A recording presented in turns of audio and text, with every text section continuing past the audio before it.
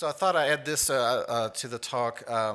This paper comes up in publications. With those of us who do editorial stuff, we're happy if a paper gets cited like 5 times for your journal. That really helps the impact of whatever journal you're working in. I work with British Journal for the editorial stuff. This Jamel paper that comes out every year, it gets like quoted like, I don't know, a couple thousand times. So like the entire impact of this journal is from this. So it's out in 2018.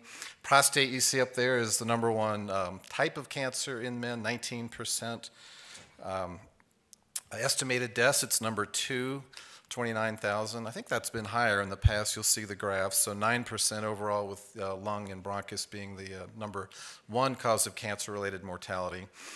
And again, it's interesting the diversity of, say, prostate next to the bladder statistics. So if you look over on the left, it's given you basically race, which is interesting, but also just sort of stage-based. So if you look at localized prostate cancer, 5-year survival rate's almost 100%.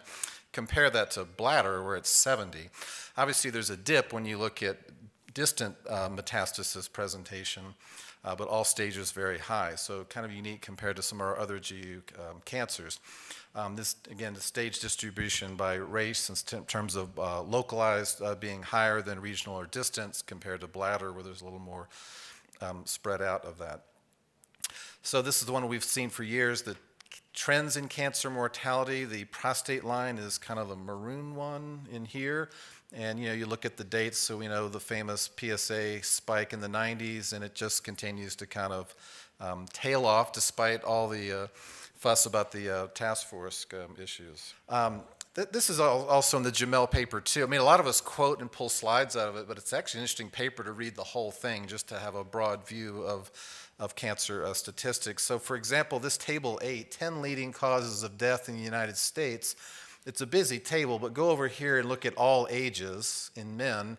#1, heart disease, then cancer, then accidents. But then it breaks it down into age brackets. So from ages 1 to 19, it's accidents, assaults, and suicides. Makes sense, not as much disease there. If you move over into what we deal with mostly, then in the 60s to 80s, then cancer is #1, then heart disease. Whereas if you go over age 80, then it's back to heart disease with cancer #2.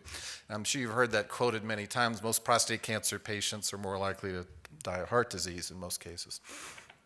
And this is kind of the ratios of probability of developing prostate cancer by decades, very low in the under age 50, but then 1 in 9 for over age 70. So then the other thing that got my attention years ago was, of course, the 2012 task force paper on this and the evidence review that came out. And obviously, I first drafted this type talk for the August meeting. For some of you people were here for the think tank meeting at the Broadmoor. Earlier in 2017, the task force actually revised the guidelines from a D to a C, although that still remains in draft. I keep looking at it and wondering why it's been in draft for almost a year, but maybe somebody will explain. And of course, so this is what got our attention, was 2012 giving a D. Now, and I was surprised at this. I love this quote. I don't know if he's angry about the D, or maybe he's just getting screened for prostate cancer. There is some cancer in cartoon figures. So, because we know that the screening recommendations do affect our work as surgeons. A longer version of this talk, I would take you through video narratives of what happens in the operating room. Yes, we can diagnose and treat too early. A typical illustration would be an elderly patient with low-grade disease, mostly with BPH, aggressively biopsied with a fusion MRI to find Gleason 6. And yes, some of them will insist on therapy, and sometimes they do get upgraded. The case I would do went from 3.3 to 3.4. And then there's the too late. I had a recent case of a 58-year-old with family history, African-American, never screened until 58, and the first PSA ever he drew was 28, 12 cores of Gleason 7, of course, aggressive pathology and, post-op hormonal therapy type things. And then, of course, you do hit it right, a 45-year-old with family history, Gleason 7 contained, no controversy at all, and excellent functional results. It's obviously easier to get that out of a 45-year-old. But we know there's harms of treatment. This is a quote out of the 2012 task force. Adequate evidence show that nearly 90% of men with PSA-detected prostate cancer in the U.S. have early treatment with surgery, radiation, or androgen deprivation. And yes, the revised guidelines show that we've taken a dent out of some of that number. I'm not sure if Scott or someone had that in their slides. I didn't catch it. I don't know what the 90%'s dropped to, but someone tell me if you've seen that. Here's one that got my attention too, was, because I never knew this going through, residency in the night, because I was sort of a 90s trainee, open surgery, knowing that laparoscopy was coming, so I had to kind of retrofit my fellowships around minimally invasive. At the time, they said I don't know why they said 5 in 1,000 men will die of prostate surgery within a month. I don't know why they said 5, because I can do math, even though I have kids, they've gone through calculus, so 5 in 1,000 can also be expressed as 1 in 200, right? So, or 0.5%. It's amazing what you can do with a napkin and a pen. So I do 200 to 220 a year, so if that were true, I would have a death every year, and that would be depressing, and I would probably find something else to do, actually. So I've actually only had 1 in 2,500, and he was a cardiac guy with stents, passed all of his tests, and he infarcted them on the table, and we absolutely could not get him back. It was terrible. So it kind of sparked my interest of where that data came from, and if you looked at the source data, it's mostly 1990s Medicare kind of data, and it probably was true if people were doing a lot of open surgery in older men with blood loss and all the transfusions. And you remember those famous stats like when people would recertify for the American boards in the 90s, the average index case log for RP was like 20 cases a year, and I think on one slide from Jay Smith it was 0.8 cystectomies in their research. I don't know how you do 0.8% of a cystectomy, but anyway. So now, the robots, if it's changed anything, it's changed the fact that most people either do, say, 50 a year, or they kind of like do none, especially in large group urology practice has had an influence. There's much more specialization now. So a project came across my radar, people asking me to help them analyze this data. At the time, we had never heard of it, but it's in the literature now. It's called Premier Perspective Data Set, a large hospital-based data collection, mainly used for benchmarking and resource utilization. Actually, I just learned at last year's AUA that when Medicare wanted to kind of recode some of the issues around robotic prostatectomy, the Premier data set was one of the sources they used to kind of look at how effort and coding should go. It can distinguish procedures really well because it knows what you're spending money on.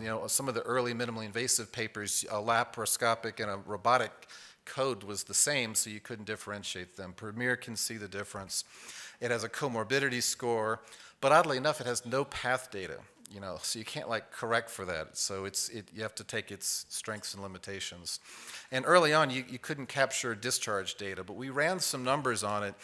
And kind of what's available of interest is sort of ORP, open hospital, or open radical prostate at any hospital, 43,000 patients, 347 hospitals, complication rate 16.5%.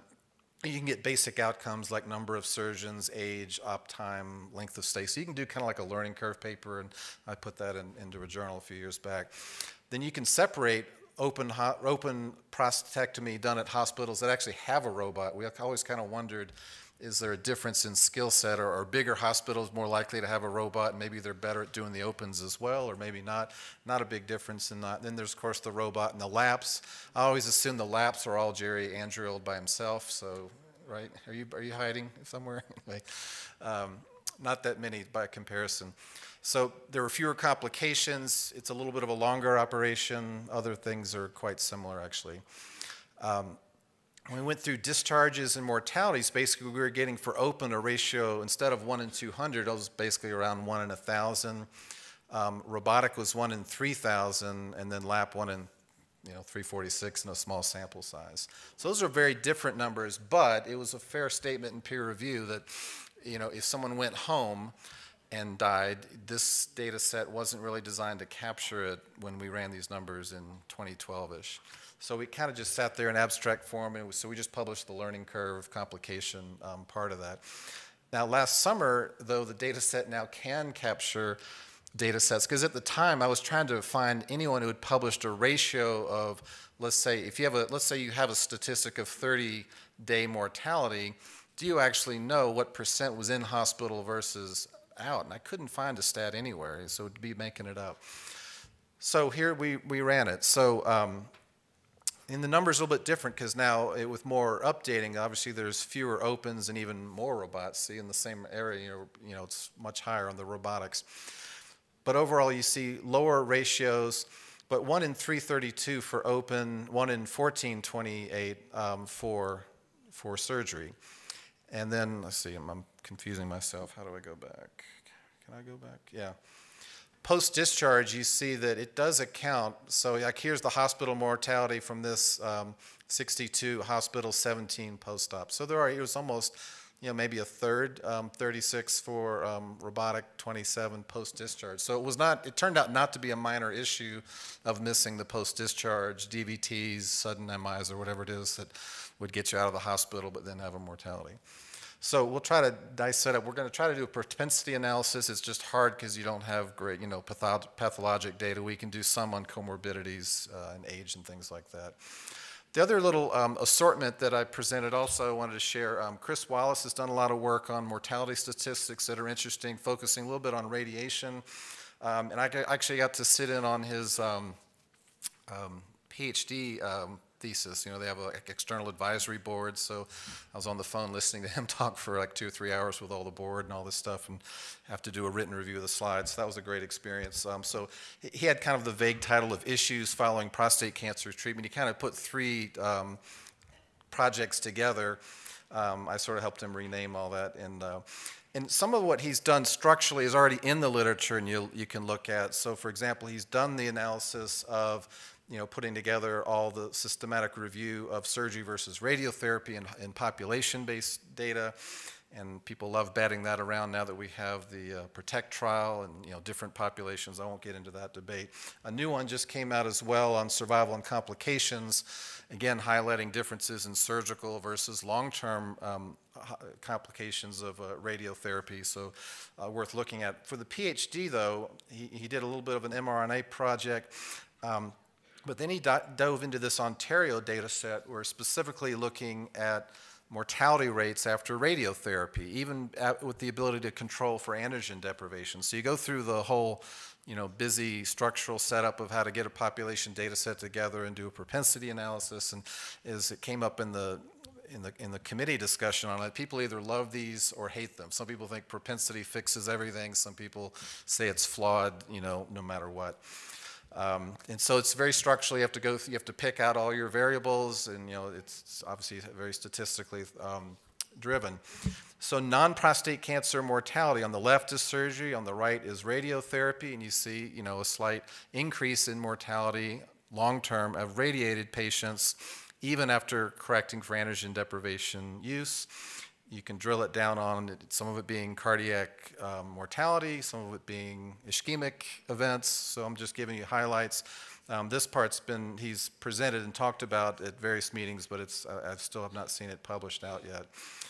And yes, you can then match it to population controls, people without cancer, and see kind of the same curves: non-prostate mortality, cardiovascular, ischemic events. So obviously the timing of this is very different. Surgery, you're talking about someone dying, you know, suddenly during surgery or shortly thereafter versus 10 years later, you know, based on a cardiac event or what have you. But still part of it.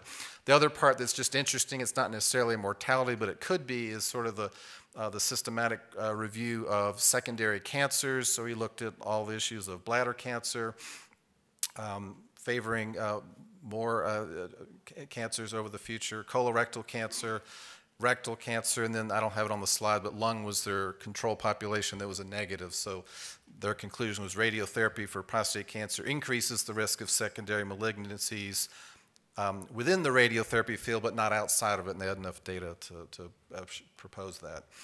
So the concluding part of all this, because it's kind of fun, you know, in this new age of social media and Twitter, is you can, you know, without even going to a meeting, you can have rapid access to all sorts of opinions. So kind of a famous social media guy. There's a medical oncologist named Vinay Prasad. It's funny, at the same meeting in August, both me and Andrew had quoted him for different reasons.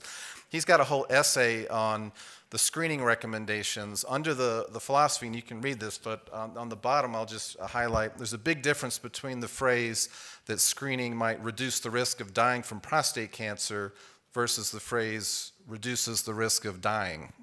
So it's the whole overall cancer-specific versus overall. So men must understand that. So yes, even though the biomarker-driven screening, you could reduce cancer mortalities, if we then have treatment-related mortalities, short-term or long-term, if you think about the numbers, you can almost undo some of the gains that we are also happy about with screening programs. So it's important for us to identify treatment-related causes of mortality and try to minimize as much of part. At least the good news is that compared to the initial uptake of open prostatectomy in the 90s, all those mortality statistics are better for open. As a robotic surgeon, I love saying that clearly the lowest incidence is robotic for whatever reason. So those are my conclusion points. I think I pretty much told you all that.